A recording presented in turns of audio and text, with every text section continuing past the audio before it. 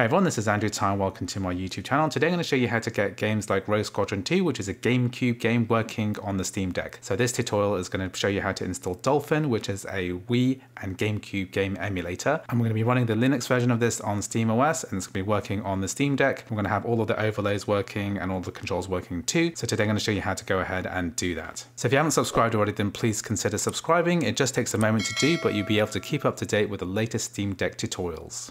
So the first thing I'm going to do is to go ahead and press the Steam button here, and then we're going to go to power and we'll switch to desktop mode.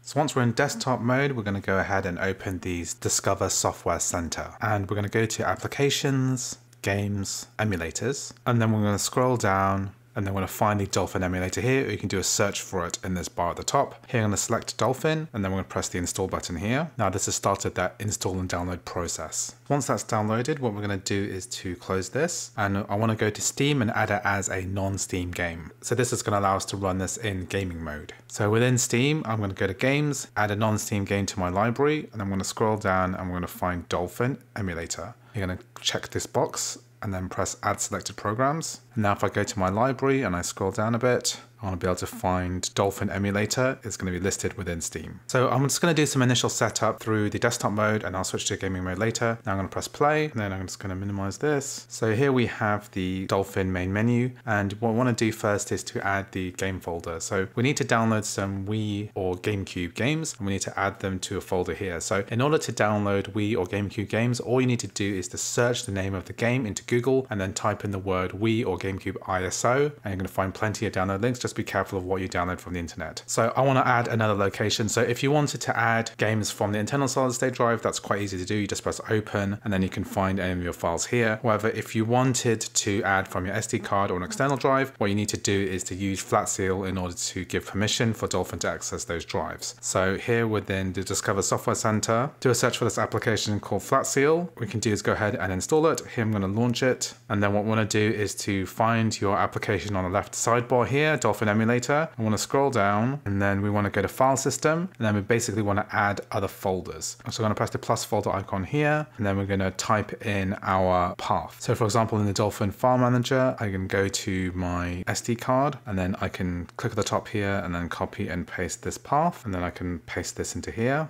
I can also do this for my external drive where all of my data is kept. So I'm going to copy and paste this as well. You have to use Control V to paste it there, or you can just retype it. So now that's done, I can close this, and then I'm going to relaunch Dolphin entirely. So here we're going to open Dolphin again. So what I can do now is to double click on here to set my folder, and I'm going to go ahead and go to Extra. This is my external solid state drive. I'm going to do my emulation folder, and then find my Wii GameCube folder, and then press open. And then that's going to add all of the games that I have in that particular folder. So once you've added your games, it's time to set up the controller. So I'm going to go to the controller section here, and we want to set up this like a GameCube controller ideally, because the Wii controller is going to be a bit more difficult to get working on the Steam Deck. However, a lot of games do work with the GameCube controller. So at the top, I'm going to press the configure button here, and basically expert input is going to be there by default. You want to go down to here and select STL0. So this is emulating the X input, and basically what you want to do is to go ahead and basically clear all the buttons and then remap them all exactly how you like it to be. So this is what the GameCube controller layout is like, and so what you want to have is something similar on the actual Steam Deck controls. So here I'm just going to remap mine. So I'm going to put A here,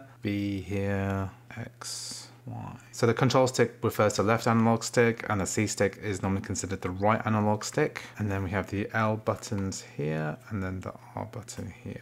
So I'm just going to call this profile Steam Deck and press save. Basically, this is the type of controller layout you're going to want for the GameCube controls. And the other thing that we should do is configure the graphics. So normally what I'll do is to change the backend to Vulkan. That's going to make this much faster. We're also going to change the aspect ratio to 16:9. So most games will support 16:9. I'm also going to get it to show the FPS, and then I'm going to change the enhancements. So normally the internal resolution of the Wii is pretty low. You want something close to 720p, which is the resolution of the Steam Deck. So I'm going to change this to 720p, and pretty much that's the only thing that you really need to do. I'm going to press close. What I'd like to be able to do is run this through the gaming mode so that we don't have to use this desktop menu. So I'm going to close this now. So what I'm going to do is double click on return to gaming mode, and then we're going to load this through the default Steam UI. So we have the Dolphin emulator here, but we can go ahead and go to library, and then we can find the Dolphin emulator under non-Steam games here. So I'm going to load this up, press play. Now we have our list of games. So here we're going to load up Rogue Squadron 2. So while we're loading up the game, we can press the Steam button here,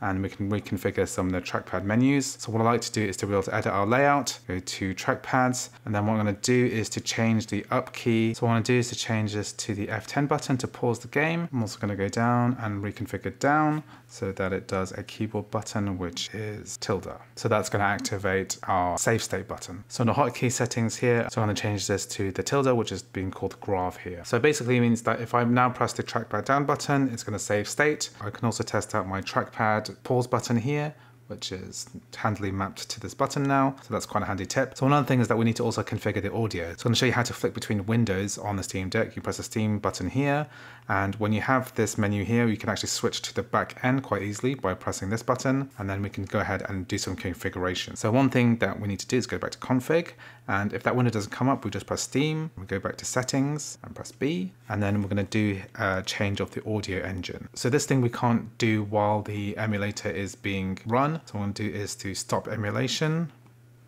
here, stop that. Then we're going to press the confirm button, yes, and then we're going to go back to the back end here, go to config, and then we need to change our audio backend to Cube B. So done that, and I'll load up the game again, and then I'm going to go back to the head here. I'm going to go and load my state. So now sound is working again. So that is how you go ahead and flick back to the back end, even though we're on the Steam OS side of things. So anyway, this is how you go ahead and run Wii GameCube games on the Steam Deck, and how to get the controllers configured and how to get the audio working. Anyway, I hope you found this video useful. If you did, please like, please subscribe, and I'll see you in the next video.